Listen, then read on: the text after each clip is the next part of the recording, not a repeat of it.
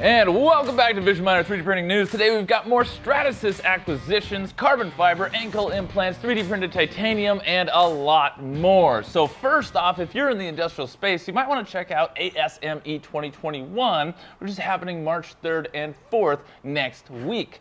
Use the link in the description to register for a free ticket, courtesy of our friends over at Ansys. Normally it's $50, but it should be a great learning experience if you're in aerospace. So definitely go check that out, link below. And right on into investor news. Today we've got Stratasys doubling down on SLA, buying industrial SLA machine maker RPS.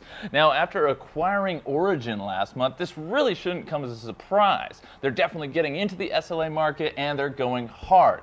Now, RPS systems are open resin systems that use laser technology for detailed features and low variability. Now, along with the good accuracy, the RPS Neo printers actually feature a relatively small footprint for their 800 by 800 by 600 millimeter print size. That is a large volume printer. We developed the Neo line to raise the industry standard for the next generation of large frame industrial stereolithography 3D printers. I'm looking forward to continuing to develop this best-in-class technology with the Stratasys team as we bring our products to a broad and global audience, said David Story, the director over at RPS. Now, one already happy RPS customer is British Formula One racing team Williams Racing, which recently acquired several of their Neo 800 3D printers. Now, by adding RPS's complementary SLA technology to its own line, Stratasys is now going to be able to cover the entire product life cycle, all the way from concept modeling all the way to 3D printed end-use parts. Now, interestingly, Stratasys stock dropped around 11% after this announcement, in contrast to the fact that the stock steadily grew all the way to $54.37 per share after the Origin acquisition, its highest point since the 2014 3D printing stock bubble. We'll have to see where it goes. Now, Stratasys has also announced their first carbon fiber 3D printing filament for the F123 series. Now, if you're not familiar with the F series, they're basically Stratasys' lower cost systems, mostly focused around ABS and other basic plastics. Now, while they've had carbon fiber reinforced filament in their industrial lineup in the Fortis, this is actually a first on their smaller machines. Now, the new filament is called ABS CF10, based on ABS, with 10% chopped carbon fiber by weight. Now, the carbon fiber, they say, makes it 15% stronger and 50% stiffer. So 15 stronger and 50% stiffer than their standard ABS filament. So Stratasys builds it as a compelling alternative to metal parts. As we've been saying this whole time about the carbon-infused filaments that we sell in our store, it is a heck of a thing. We've been doing this for a long time now, so if you're considering carbon-infused filaments, definitely give us a call. Nylon, ABS, PEEK, you name it, we pretty much have it, and the systems and tools to make it easy for you without costing an arm and a leg. Speaking of arms and legs, you should totally take that virtual arm and smash that like button and subscribe, because it helps us out a lot on the YouTube algorithm, helping us show this video to more people interested in 3D printing, and we really, really do appreciate it. Next, we've got the first 3D printed ankle implant. Now, this device is described by the FDA as the first in world and first of its kind implant to replace the talus. Now, the talus is the bone in the ankle that joins the leg to the foot. As the name suggests, the Patient Specific Talus Spacer is tailored to each patient based off their computed tomography data.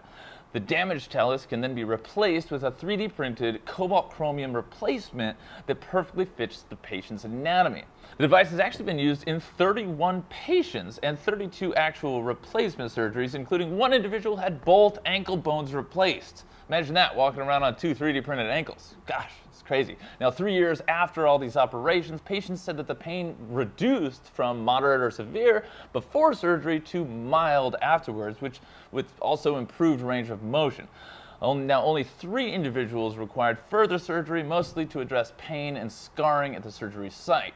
So now that 3D printed hip implants are manufactured with repeatability and proper quality control, the next frontier for medical 3D printing is to tackle the ankle. The first total talus replacement surgery using a 3D printed part actually occurred in 2018, and 3D Systems is now pioneering the use of 3D printed patient-specific surgical guides for ankles. Incredible work happening in surgery and medical.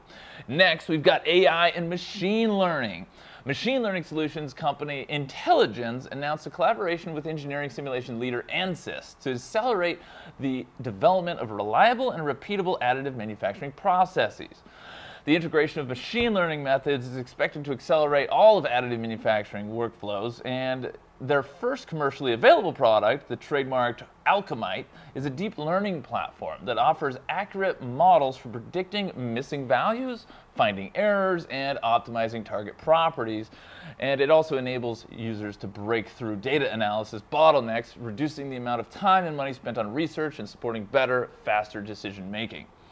Now, we keep saying it here, and I talk to people on a weekly basis. As soon as we get machine learning and AI into 3D printers fully integrated, it's going to be a complete game changer. No more tuning, it'll do it for you. I can only see where this is going to go over the next 5 years. Probably a good investment idea. Next, we've got Anisoprint launching the Aura 2.1 slicer with premium continuous fiber 3D printing features. Now, I just wanted to get this in here because most people already know Desktop Metal and Markforged for their continuous fiber desktop printers, but has anybody heard of Anisoprint? They actually do the exact same thing overseas. Now, the new and improved Aura 2.1 Premium is the driving force behind the company's flagship Composer 3D printer, enabling users to customize and integrate fiber reinforcements into polymer-based composite components. You can actually download the latest version for Windows and give it a whirl. But next, we've got in the world of high-end metal 3D printing, we've got Sciaky's EBAM printers printing over 12,000 pounds of titanium in 2020. Yeah, 12,000 pounds. That's a lot of titanium by volume. Now, despite all the supply chain disruptions caused by COVID-19, the company still managed to overhaul records set in previous years thanks to the high deposition rate of its machines. Now, Sciaky first launched the EBAM technology as a service, but interest began to pick up back in 2014, and it released its first turnkey system, targeting clients mostly in the nuclear, aerospace, and defense sectors.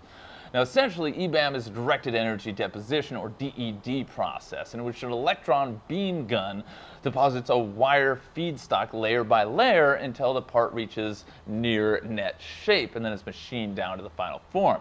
Now, Sciaky's large format EBAM 3D printers are reportedly able to fabricate parts up to 19 feet in length. In addition to the colossal size of their systems, the company also prides itself on having one of the industry's fastest deposition rates. Now, during testing, early machines were quoted around 15 pounds an hour, but its gross rate is now around 25 pounds of metal per hour, which somewhat explains how they reached these latest milestones. Very good. Now, since we're on the topic of titanium, let's talk a little bit about space. We've got 3D printed thrusters, which are going to be used for NASA's first voyage to the moon's south pole. We've got Agile Space Industries, a company known for its additively manufactured propulsion technologies, has been selected by Astrobotic's Griffin Mission 1 team to develop 3D printed thrusters and axial engines for the Griffin lunar lander. Now, the Griffin lunar lander will be used by NASA to deliver the Viper, or Volatine's Investigating Polar Exploration rover, to the moon's south pole in 2023. Jeffrey Max, the co-founder and CEO, says, in an industry like aerospace, where new technology developments are expected to take years, the speed at which Agile develops propulsion solutions is opening up missions and opportunities that were previously unachievable. The foundation for this unprecedented agility is our unique combination of propulsion engineering, additive manufacturing, or 3D alloy printing, and integrated testing facilities and expertise. You get it all in under one house and you can do things a lot faster, I'll say. In other space-related aerospace news, we've got Airbus Mass 3D printing waveguide parts for their latest Eutelsat satellites. Now, by 3D printing the radio frequency parts, including multi-waveguide blocks and switch assembly networks, Airbus was able to reduce the lead time and costs of their entire assembly. Once fitted to Eutelsat's Hotbird 13F and 13G satellites, the parts will effectively reinforce the firm's broadcasting services in Europe, the Middle East, and North Africa. Now, to quote, this is recognized as the first large-scale deployment of RF products using the ALM, or additive layer manufacturing process, according to Gareth Penlington, Hotbird payload manager over at Airbus. Now, among other things, Airbus has set its sights even higher, targeting orbital space satellite applications of its technologies. Now, by collaborating with 3D Systems, for example, the company is previously fabricated redesigned RF filters for relay antennas, improving their surface topology while reducing their weight and expense in the process. Using 3D printing to create optimized satellite parts is becoming an increasingly common application of the technology, and several firms, even working with our very own print service here at Vision Miner, have done so in the last few months alone. There has been no slowdown in the race to space. Anyway, if you haven't already, go check out our new material videos. We go in depth and give total breakdowns of all the high performance FDM materials that we carry and supply here at visionminer.com. And if you're interested, we can get you the machines and tools required to use them in your business. That's all we do here at Vision Miner. So hit that like and subscribe, have a positive rest of your day, and I'll see you on the next video.